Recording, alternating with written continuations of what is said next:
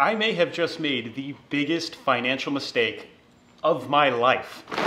And a few weeks have gone by since I made a video for you guys, and there's good reason why I haven't been uploading. A couple of weeks ago, I made the decision that I would buy a salvaged car and rebuild it here on YouTube to show you guys that honestly anything's possible, even for somebody that has zero experience working on cars. So after watching some of my favorite YouTubers like Mat Armstrong, BackYardBoyz, Goonzquad, and even Tavarish rebuild some of their favorite cars, I thought to myself, hey, how hard can it really be? After all, who wouldn't want the car of their dreams at a fraction of the price? In my last video, I went around to different Copart lots here in Florida to check out all the salvage cars and learn as much as I can about how the auction process works. This Copart Goonzquad, got our vests on.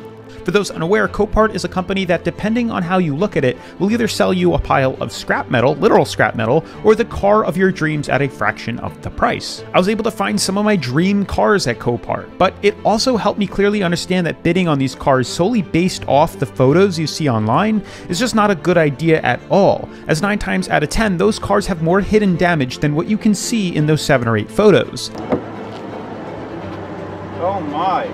This is why it's so important to check out the cars in person, or at a minimum have someone inspect it for you. Now for those wondering, over the past few weeks I haven't posted, I was busy spending my time trying to win a car. This didn't come without its own set of problems though. I lost some of the cars I was bidding on. This is the last bid. I don't have any more money than this. That's it, I'm out at this, can't do it. Yep, that's it, I lost. Ah, come on.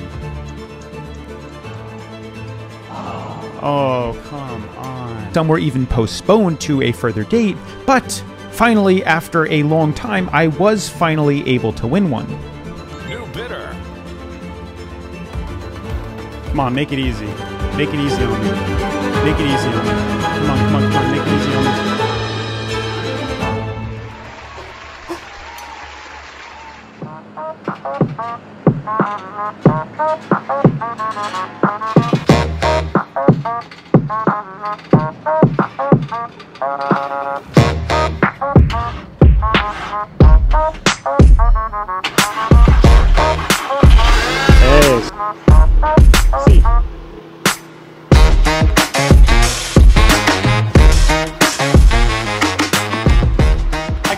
Say that I am the proud owner of a 2017 Volkswagen Golf R, which is a pretty cool car. Well, I can't tell you how I'm feeling after spending over $10,000 on a car that luckily, hopefully can drive and run, but is absolutely destroyed more than I thought it would be, and we'll have to see if this is a good idea. Now I know from here it really doesn't look all that bad, but I think I need to show you the extent of the damage and the extent of what I'm working with here. And hopefully you guys can give me some pointers in the comments to help me out, because I'm not sure I know how to do all of this just yet.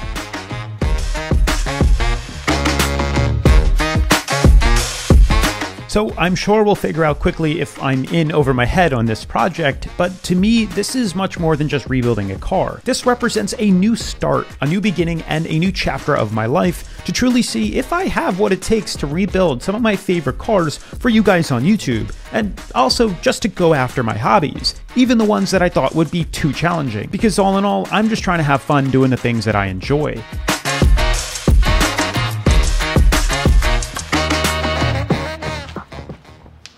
So when we look at the car from the front, the damage doesn't look all that bad, and this is another reason why I bought it. All I'm really seeing is a headlight that needs to be replacing. I think the adaptive cruise control sensor is gone, which isn't too expensive to buy used, but the front damage doesn't look too bad. Now, one thing I did notice is as I was pulling the car into my garage, there was coolant leaking, and I did pay to get it inspected, but I think I found where the leak is coming from. Now, as you guys can see, besides needing a headlight, I'm also going to need a hood. And you can see right here where the damage was to the adaptive cruise control module. Fortunately, the wiring harness wasn't broken, so that's you know, a big savior on money. The main thing I wanted to avoid when purchasing a salvaged car was engine problems, because I have zero experience pulling, changing, or doing anything to an engine. So I wanted to avoid that completely, and that's why I bought a car that was hit kind of a little bit in the front. And as you guys can see, it doesn't look all that bad inside. Checking out the engine bay, there really doesn't seem to be all that much damage. Fortunately, the only broken things seem far away from the engine, which tells me this really wasn't hit that hard in the front. It's almost as if it was pushed from the back from whatever hit it and into whatever was in front of it. But what I did notice was low coolant, which was a little nerve-wracking. Now, I was worried at first, but upon further inspection, I did manage to find the source of the leak.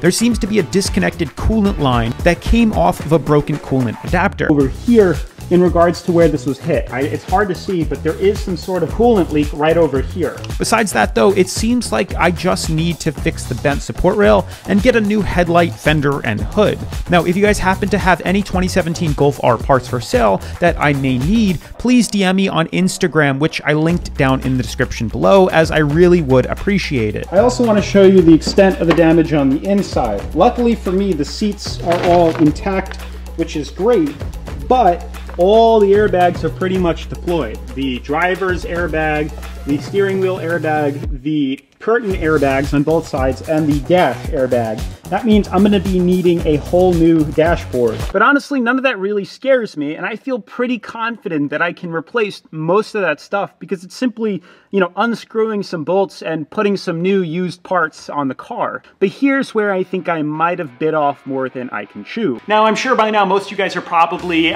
doing the math to how much this would cost and why was it actually totaled out. A headlight, a hood, and stuff like that wouldn't total out a car. Behind me is the reason why this thing was considered totaled. After getting a better look at the back of this car, I started to notice a few things that I didn't actually see in the pictures. The rear quarter panel was kind of indented, which means this was hit a lot harder in the rear than I had expected, and it seems like it got pushed in a lot further into the trunk than I had originally thought. Now, when I bought this car and when I looked at the photos, it honestly didn't look too bad hit in the rear because the bumper's kind of sticking out a little bit. The problem is when I looked inside there, as you saw, the trunk where the spare tire goes is no longer flat with the spare tire on it. It's kind of pushed up like this, which is a little scary because I've never actually pulled or pushed any metal before. It's no longer just unscrewing bolts and putting on new parts. Now I actually have to bend things, and that's where things get a little bit scary, and I feel like I might have bit off a little bit more than I can chew because I didn't see that in the photos, and now I'm kind of dealing with the consequences. But I'm trying to look at all the good things that came out of this and the positives, and I'm also trying to come up with a game plan as to where I should start on this car. And I'd love for you guys to help me out down in the comments below with where you think I should even begin on this. Do I start on the front? Do I start on the inside? Or do I start on the rear? Another problem that I noticed from getting hit in the rear is how tight the gap is between the quarter panel and the door. Now, fortunately, the door does open. Well, I got the door open. It wasn't actually stuck that much, but it definitely gets really close to rubbing here, and that's a problem. Which means when the car was hit this way, it pushed all this in, and now I have to figure out how to push it all out. And a lot of that's going to be getting this off first so I can even enter the inside. Now, in order to feel like I've made some progress today from getting this car, I think what I'm going to do is clean the inside of it and maybe clean the outside of it. Oh, also, before I forget, I want to show you guys the mileage on the car, but I think the battery is dead. Now, we were able to jump start it getting it off the flatbed, but ever since leaving it here, the battery completely died. So it's probably been dead for a while now, and giving it a quick jump start was enough to move it. But now that it's sitting yet again and hasn't had enough time to recharge, I'm gonna have to jump the car again to get the mileage, because when I click the button, nothing happens. Jumping a car is pretty easy. Lucky for me, this car did come with a key, so it does make the process a whole lot easier. Now, instead of using jumper cables, I decided to buy a portable jump starter, as it makes the process a whole lot easier, especially when the car died on the ramp. But all you do is turn the box on, connect the red alligator clamp to the positive lead on the battery, and the black to the black lead. That should send the needed 12 volts to the car and inevitably turn the car on. All right, so a moment of truth. I have power coming here. You can see the lights on there, the lights on the floor. So I'm gonna press this and let's hope for the best. Alrighty, so we got power. What do we got? Lots of codes. 34,000 miles. Auto hold is not available. Airbag lights. Front assist not available. Then check coolant. We got coolant leaks. Tire pressure monitoring system. Lovely. adaptive front lighting system. All right, I think that's the extent of it, of all the problems we got on this car, but I am happy that it starts, and I am happy that it does, that we have power going and everything. With the car finally getting some power, I was able to turn on the electrics without actually starting the car and shift it into neutral. With a little help from my dad as the supervisor, we were able to roll the car out of the garage so that I can clean the interior with some leather cleaner as well as vacuum up all the broken glass, and then be able to cut out the airbags and even wash the car, or at least use some waterless wash to get off all the dust.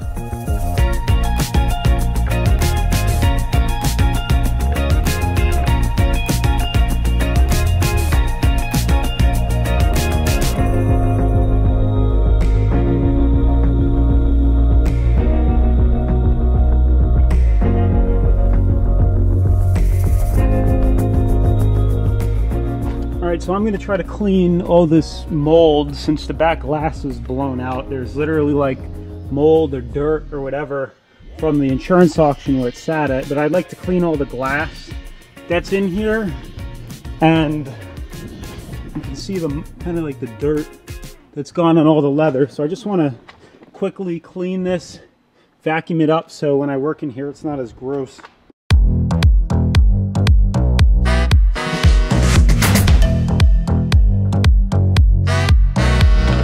As I cleaned the interior, I was making a mental list of parts for things that needed to be replaced as well as things I needed to take a look at. Obviously, I will need to replace the curtain airbags, the steering wheel airbag, and the entire dash since the airbag explosion ripped a hole through it. Now for things I need to repair, I hopefully can fix the creases in the roof lining, and I'll need to send the seatbelts out for repair and replacement potentially since they locked up during the crash. And also, for whatever reason, I can't seem to open this center console.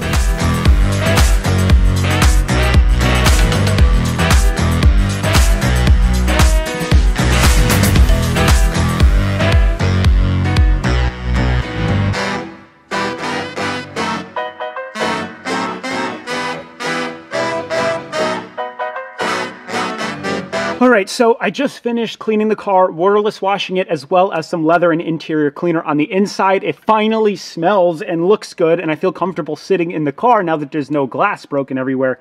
But talk about one heck of a day getting delivery of this car, and I'm really just trying to take this all in, and I don't even want to even think about the rear end of this car because that's where the extent of this damage is, and I have a feeling that the rear trunk, like the boot of the car where the spare tire is, has kind of crumpled up like this. So I'm going to need to figure out a way to push that back in a garage because I don't have a frame machine. So definitely let me know down in the comments below what you think I should be doing, the order of operations I should even be attacking this car. I think the first thing I'm probably going to do is fix that coolant leak that I showed you in the front of the car. This way I can turn the car on and off and not see coolant shooting out everywhere, and this way it doesn't make a mess in my garage here. And then we'll have to start ordering some parts and going from there. But you know, I appreciate all you guys from checking this car out and the journey that we're going to have. It's going to be a big project. This is, I really hope I didn't bite off more than I can chew, so we'll see. But that's pretty much it for today's episode. Definitely make sure to smash the like button, turn on post notifications, subscribe, and I'll catch you in the next video.